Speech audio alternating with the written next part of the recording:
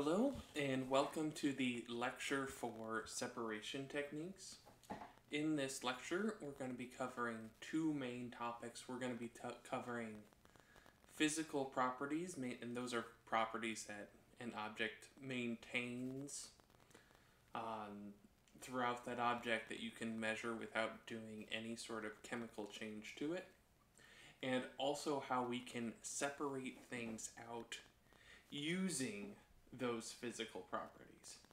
And with these physical properties, we're going to be focusing on three main types. The first is going to be solubility. The second is going to be the melting and freezing points, or it's also going to be the condensation or evaporation points. We're going to be concerned with size, how we separate things based off of size. And the last one is going to be density, or how heavy something is compared to the size that it is.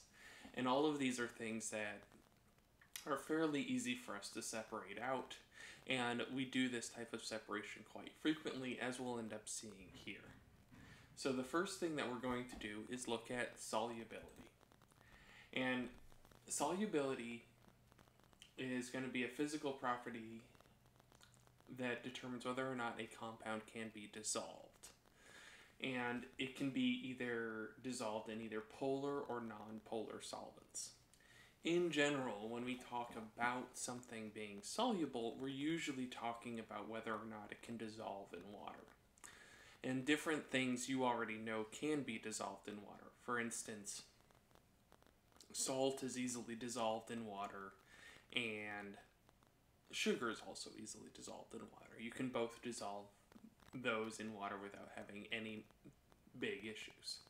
Some things that are not soluble in water are going to be oil, or fats usually are not soluble in water. Those are non-polar substances. So those things are going to be hard to dissolve in water.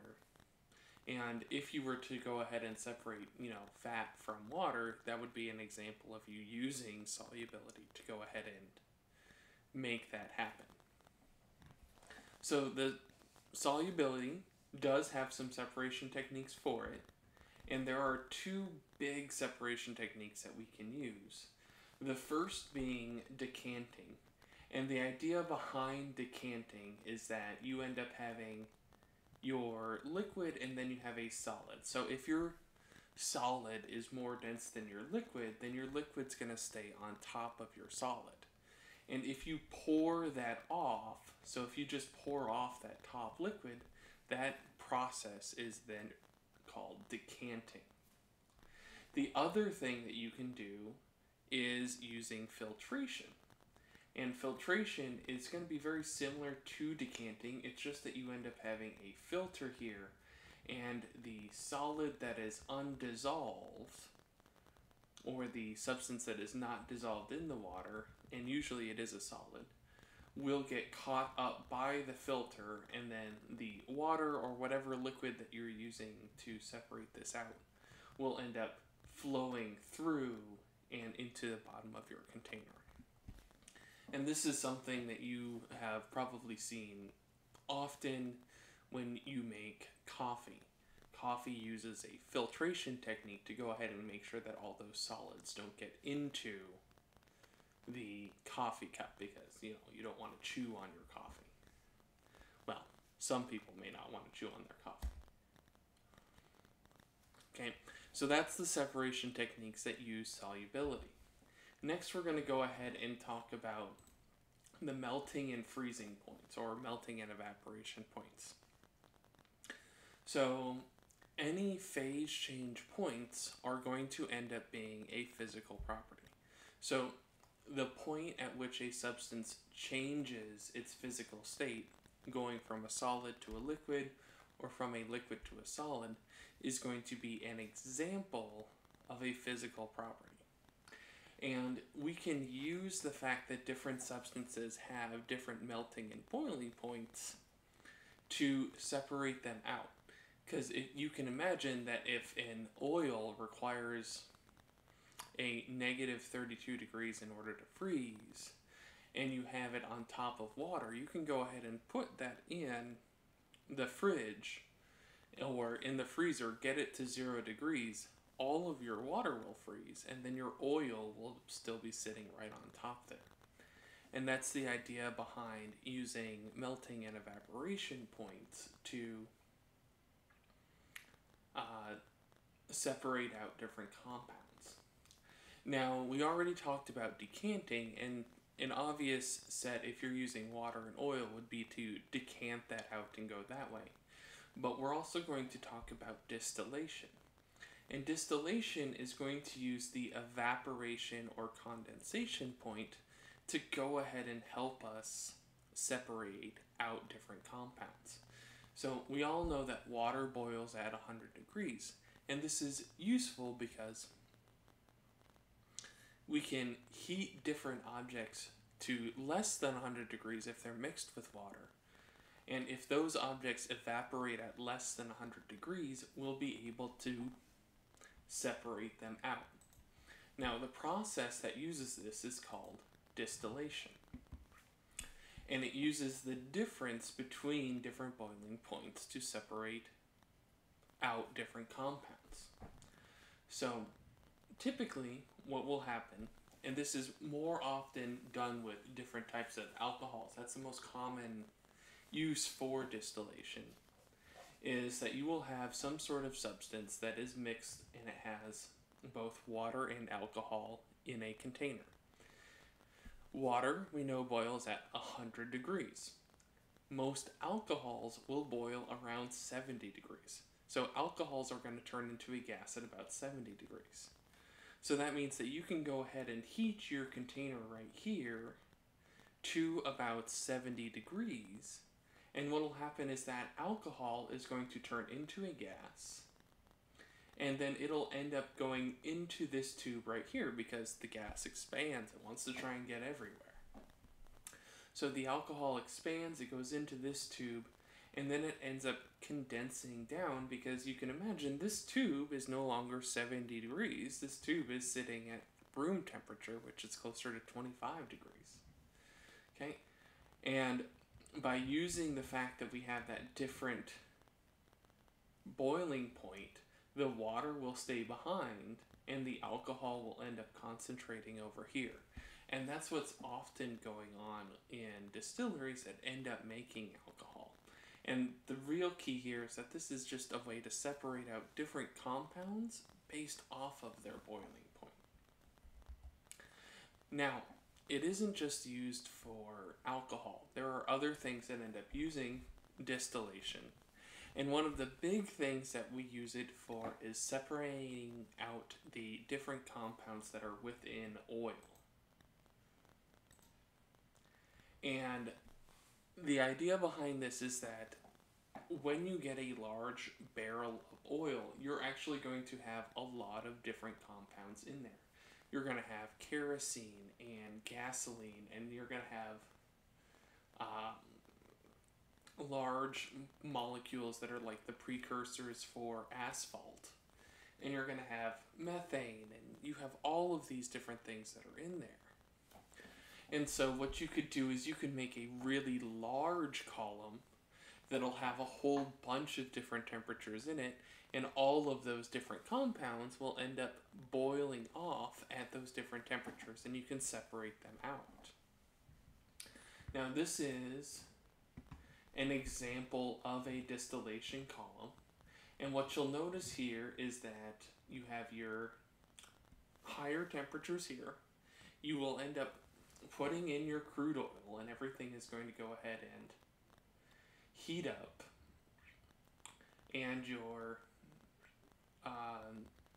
heavier objects are going to end up getting pulled out right from the beginning because that's where they're going to get pulled out.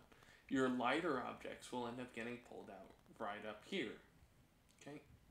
So your small molecules are going to have a very low boiling point, and they're going to get pulled out at the top of the refinery. They require less heat than the things that are at the bottom. these things like lubricating oil, the oil that is required to lubricate your engine, are things that require a lot of heat to go ahead and turn them into a gas. So it will take a while for those to go ahead and reach their normal boiling point. And this is what goes on with fractional distillation. The idea is that there are different boiling points, so this is probably set to about 100 or less than 60 degrees right here, so that only petrol comes out. This one is set between 60 and 100 degrees, so that only the naphtha comes out. Okay. And that's the idea of fractional distillation. There are certain areas of the country that do a lot more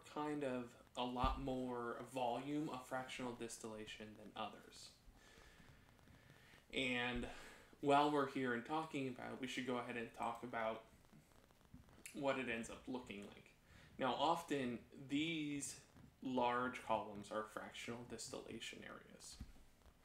And one thing that should be noted about fractional distillation is that areas that have a lot of plants that have it typically have a lot worse air quality. Because if you can imagine, a lot of these compounds that are up here are small enough that they might actually escape into the environment. And unfortunately, in areas that have a lot of these refineries, there is a much higher incidence of cancer. And one of the areas of the country that is really getting hit hard with these cancer areas is these areas that are in dark red in this map of Louisiana. Now, these areas that are in dark red in Louisiana are where a lot of these refineries are. And while we are talking about the presence of these refineries, we need to also go ahead and talk about the population that is there. A lot of the population that lives in these areas that has a higher amount of cancer ends up being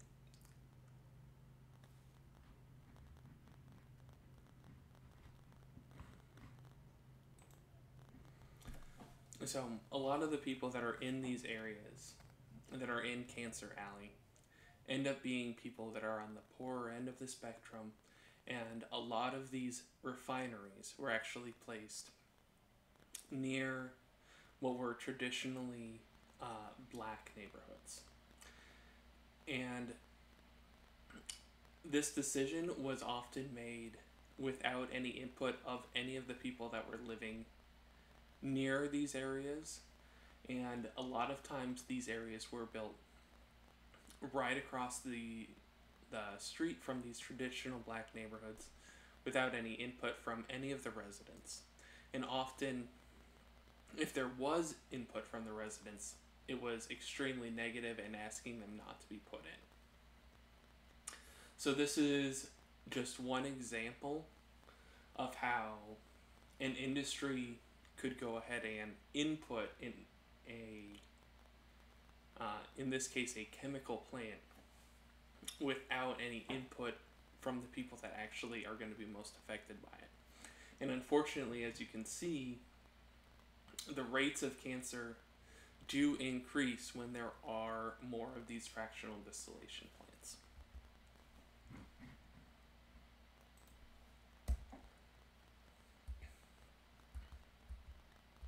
Alright, we have to get back here. Alright, the next thing that we can go ahead and use to modify or separate things out is by size. Okay, and we can use size to go ahead and filter out both non-living and living matter. One of the common ways is to use a slotted pan, which has been used before.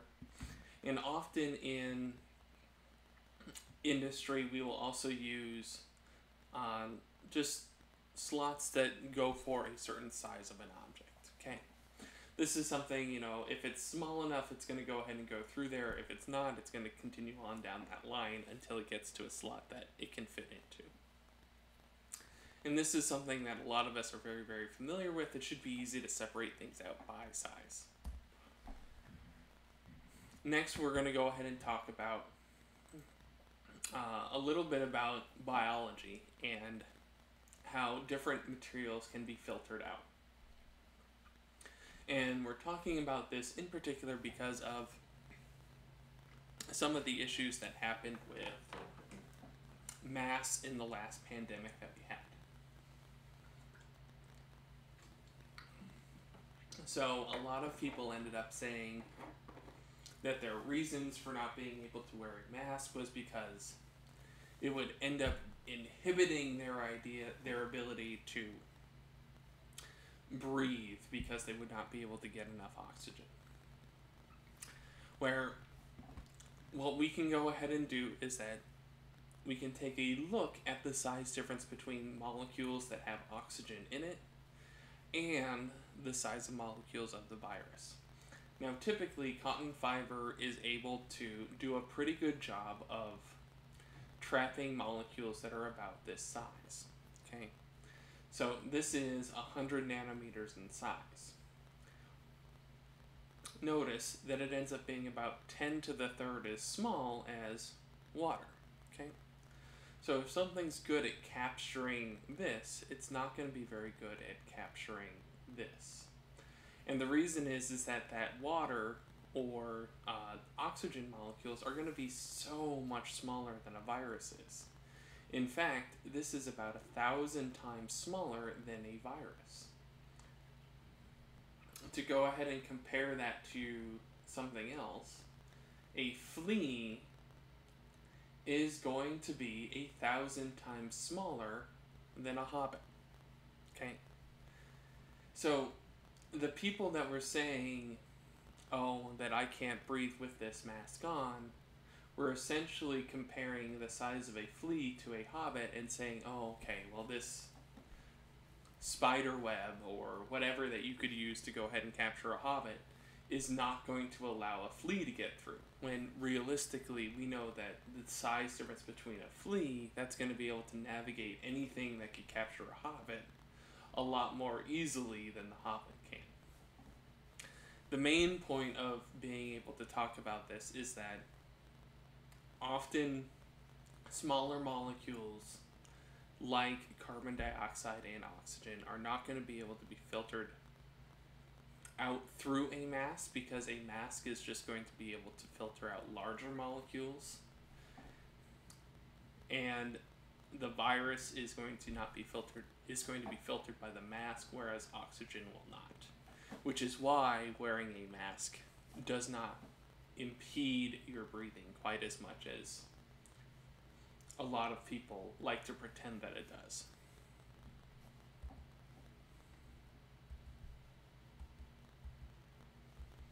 Okay, and now we're going to go ahead and go over the last one, which is going to be density. And density is going to be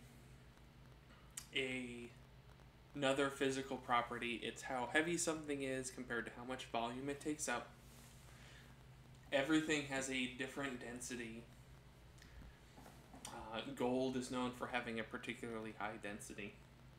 And if it's something where the two products don't end up mixing very well, you can continue to use objects like decanting or filtration.